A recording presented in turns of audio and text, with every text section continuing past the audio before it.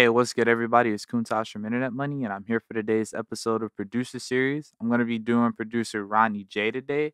If you listen to underground music, you probably would have known about him a couple years ago because he started. Well, I first found out about him because he worked with Denzel Curry and a lot of other South Florida artists. Like right now, he's been working with XXX Tentacion, Smoke Perp, Lil Pump, Ski Master, Slump God, all those dudes from down there.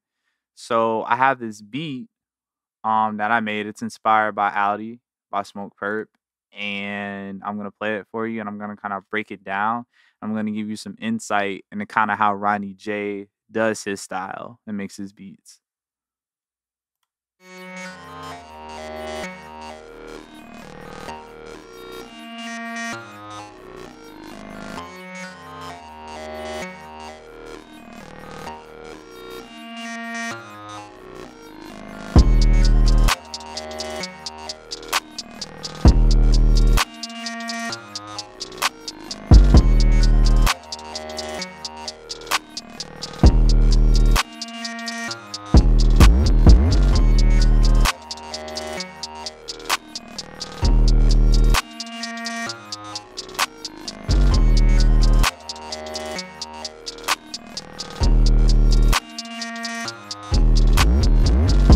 All right. So Um, Ronnie J's style is very simple but effective. A lot of his beats, I notice like the melodies usually have like four or five notes, and then I've heard beats by him that even lack a melody where it's pretty much like he samples like an atmospheric sound out of a VST and kind of flips it. For this one, I kind of took a complex melody and I grow speeded it and I did it a certain way to where it sounds like there's a lot going on, but it's still simple at the same time. So I'm gonna play you this melody. I got it out of Electra X, by the way, the sound anyway. And I'm gonna play it without grow speed, and I'll play it with.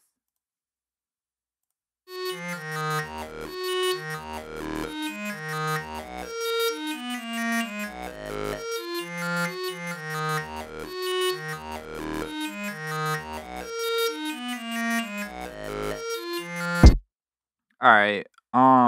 This ARP in particular, it's very aggressive, but it's light at the same time. It's like an aggressive pluck, and Ronnie J uses sounds like that for the most part when it comes to the melodies in his beats. Um, I grow speeded it, put half speed on it, and then I turned it down just a little bit so you can kind of hear the original full speed melody kind of in the background, and it blends with it, so it sounds like more is going on.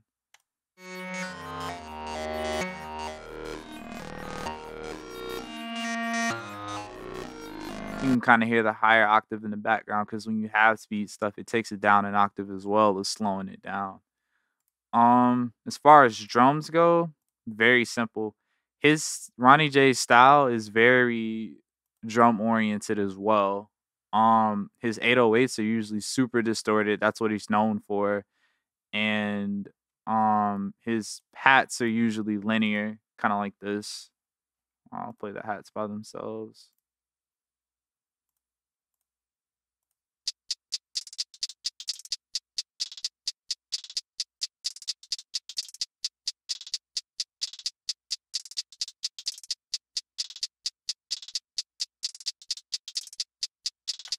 Super linear, nothing too crazy. Couple rolls here and there. 808, it's distorted, very heavy. I made this 808 myself a while ago with I think Fruity Fast Distortion and Isotope Trash. This one is a custom of mine. It's gonna be in my next drum kit coming out soon. That's what it sounds like.